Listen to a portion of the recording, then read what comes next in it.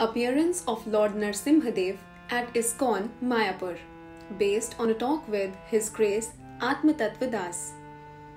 On 24th of March 1948 at 12:20 am, 35 dacoits armed with weapons and bombs attacked Sri Mayapur Chandrodaya temple. They harassed the devotees and treated them with derision. But the greatest shock came when the dacoits decided to steal the deities of Srila Prabhupada and Srimati Radharani. Fearlessly, the devotees challenged the attackers. How could they see Srila Prabhupada and Srimati Radharani carried away? Shots were fired, a few dacoits fell, and their plans were foiled. Srila Prabhupada was rescued, but that beautiful form of Srimati Radharani would no longer grace the main altar. This incident really disturbed the minds of the devotees. Those involved in the management were especially concerned to make some permanent solution. This was not the first time the devotees had faced violence and harassment in Mayapur. His Grace Bhavanand Prabhu, who was the co-director of ISKCON Mayapur, suggested that Lord Narsimhadev be installed. When the dacoits had threatened devotees at the Yoga Peeth, Srila Bhakti Vinod Thakur and his son, Srila Bhakti Siddhanta Saraswati Thakur, had promptly installed Sri Sri Lakshmi Narsimhadev. There had been no further disturbances. Other devotees in Mayapur were not so keen to follow so closely in these footsteps. The pujari must be a Naishtik brahmachari, and the worship of Lord Narsimhadev must be very strict and regulated. Who would be prepared to worship him? Despite such hesitancy, His Grace Bhavanand Prabhu was enthusiastic to bring Lord Narsimhadev to Mayapur. He asked His Grace Bhakti Siddhanta Prabhu and myself to draw some sketches. One day, quite spontaneously, he said that the deity's legs should be bent, ready to jump. He should be looking around ferociously.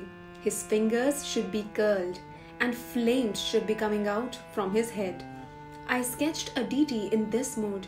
The devotees liked it, and His Grace Pankajangri Prabhu agreed to worship him. His Grace Radhapad Prabhu, a wealthy devotee from Kolkata, offered to sponsor the sculpting and installing of the deity. It seemed Lord Narsimhadev's appearance in ISKCON Mayapur would be a simple, straightforward affair.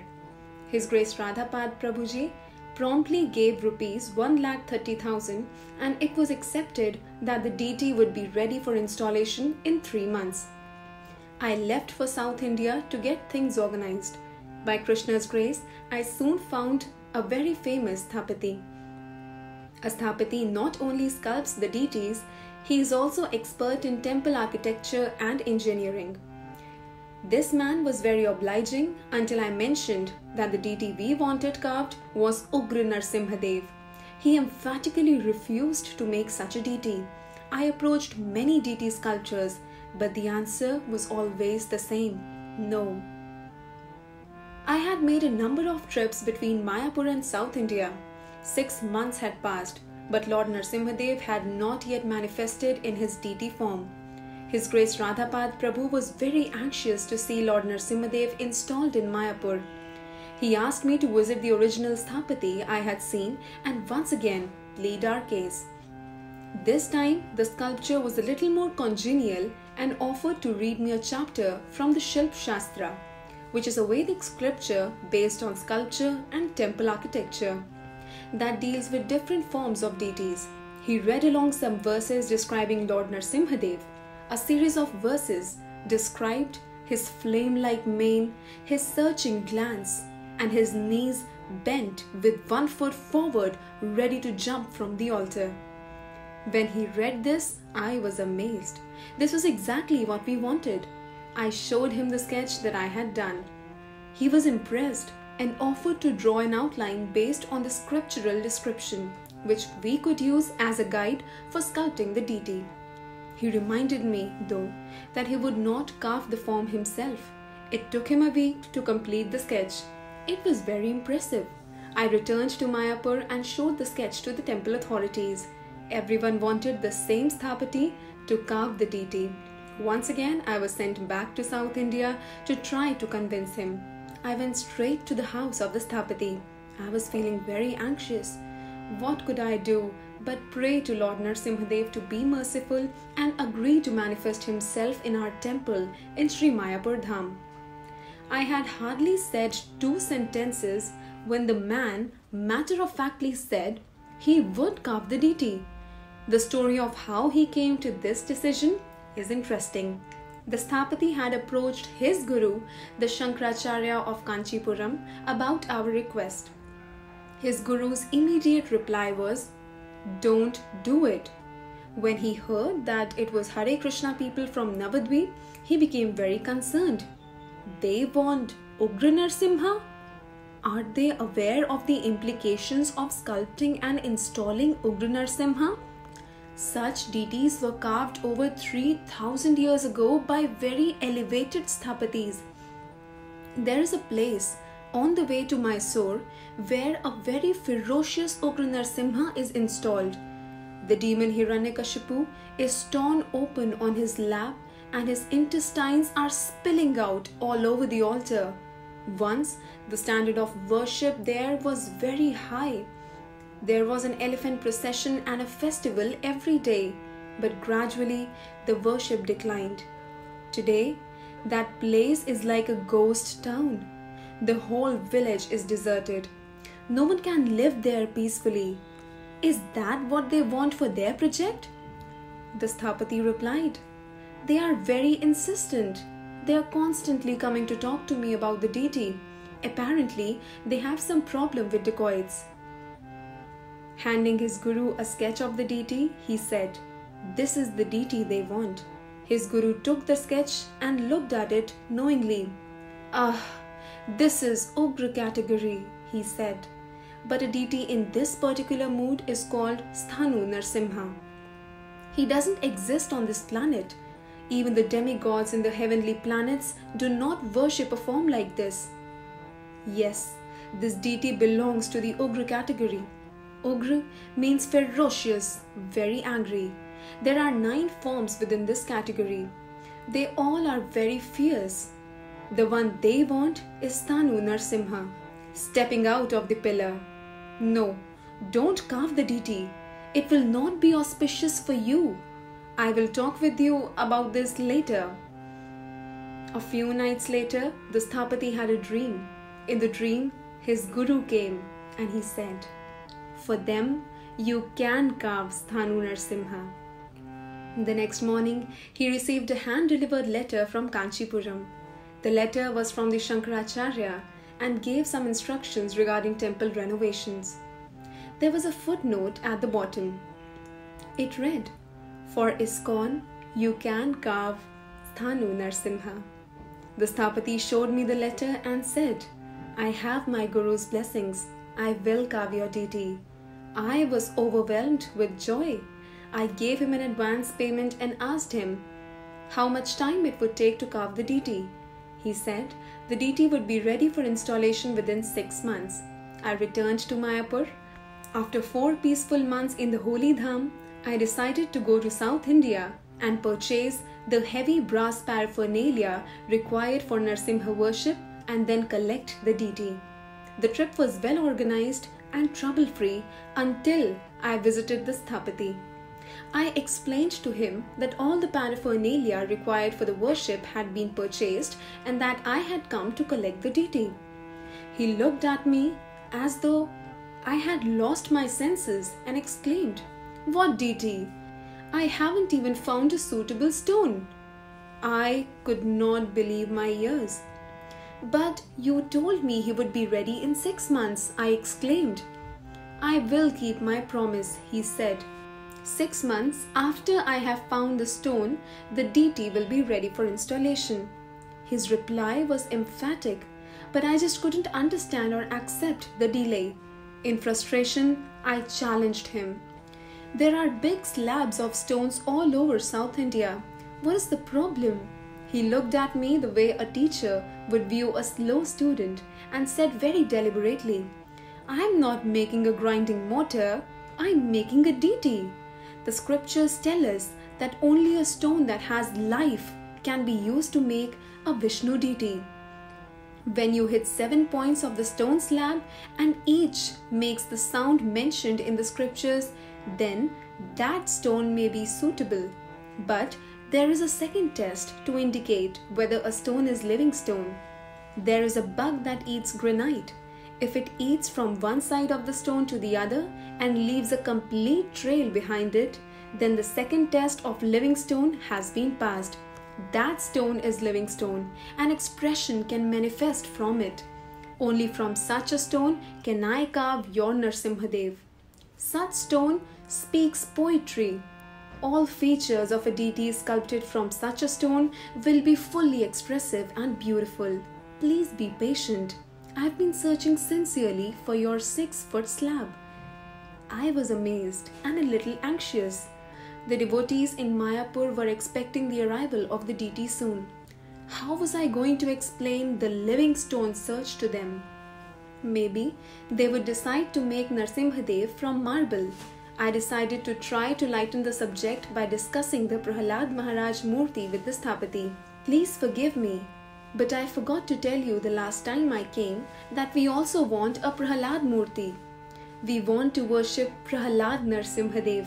What do you think? I don't think that will be possible, the Sthapati replied matter-of-factly. I looked at him, not sure what to say. He smiled and continued, You want everything done exactly according to the scriptures. Your Narsimhadev will be 4 feet high. Comparatively speaking, that will make Prahalad Maharaj's size the size of an amoeba. But we want Prahalad Maharaj 1 foot high. I interrupted. Fine, the Sthapati replied, but that means your Narsimhadev will have to be about 120 feet high. We began to argue back and forth about Prahalad Maharaj's form. Finally, the Sthapati sighed in resignation and agreed to make Prahalad Maharaj 1 foot tall. At least now I had something positive to report when I returned back to Mayapur. After 2 months, I returned to South India. There had been no developments. I shuttled back and forth from Mayapur to South India every 30 or 40 days. Finally, our stone was found and the Sthapati became a transformed man. For over a week, he hardly spent any time at home. Hour after hour, day after day, he just sat staring at the slab. He had chalk in hand but didn't draw anything. He refused to allow his laborers to do anything besides remove the excess stone to make the slab rectangular. The next time I visited him, he had made a sketch on the stone. That was all. I was worried. The Mayapur managers were becoming impatient. Are you sure the deity will be finished in 6 months? I asked in desperation. Don't worry, the work will be done, he replied. I returned to Mayapur only to be sent back to South India to check on the details of the deity. I found the Sthapati carving the form himself with intense care and dedication. At that stage, the stone had gone and the shape had come. The Sthapati had just started on the armlets. He took 2 weeks to carve them. All the features were so refined and delicate. I was impressed and very happy. It took the Sthapati a little over 12 months to finish the deity. When he completed the work, he did not immediately inform me but decided to visit some friends for a few days. It was the monsoon season. There were few visitors and he felt it safe to lock up Lord Narsimhadev securely in his thatched shed. 2 days later, his neighbors ran to inform him that the thatched shed was on fire. There was heavy rain and everything was wet, but the coconut tree roof had caught fire. He ran to the scene to find Narsimhadev untouched, but the shed burnt to ashes. Immediately he phoned me. Please come and take your deity. He is burning everything. He has made it clear. He wants to go now. Enthusiastically, I travelled to South India, hired a truck and half filled it with sand. I arrived at the Sthapati's studio thinking this final stage would be relatively simple. I had foolishly forgotten that Lord Narsimhadev is a very heavy personality. He weighed 1 ton. After 2 or 3 hours, we managed to lift the deities safely from the shed onto the truck. To travel across the border safely, we also needed police permission, along with the signed papers from the Central Sales Tax Department, the Archaeological Director, and the Art Emporium Directorate in Tamil Nadu. All the officers demanded to see the deity before signing the necessary papers. Once they took darshan of Lord Narsimhadev, they all became very obliging and efficient. We had all the necessary papers in hand. Within 24 hours, a miracle, given the usual quagmire of bureaucracy found in government offices in India. The trip back to Mayapur was also amazingly trouble-free and peaceful. Our protector was certainly present with us. Usually, the Sthapati comes on the day of the installation ceremony, goes into the deity room and carves the eyes of the deity. This is called Netra Nimilanam. It was an exceptional case that our Narsimhadev's Sthapati had already carved the eyes. He had not only carved the eyes, he had also done the Pran Pratishtha, which is installing the life force, a little puja and an arati. I am sure this is why the papers were prepared so obligingly and transporting the Supreme Lord was so easy. He was already present, and who would dare to say no to Lord Narsimhadev? The installation of Lord Narsimhadev was very simple and lasted 3 days, from the 28th to the 30th of July 1986. I remember feeling apprehensive that perhaps the installation was so simple. The grave warnings of the Shankaracharya of Kanchipuram had deeply impressed me, but my mind was soon appeased by an awareness of loud, dynamic kirtan, Sankirtan Yagya. The only true opulence of Kali Yuga was dominating the scene. I felt enlivened and satisfied. Lord Narsimhadev, the protector of the Sankirtan mission, had finally decided to manifest at Sri Mayapur Chandrodaya Mandir.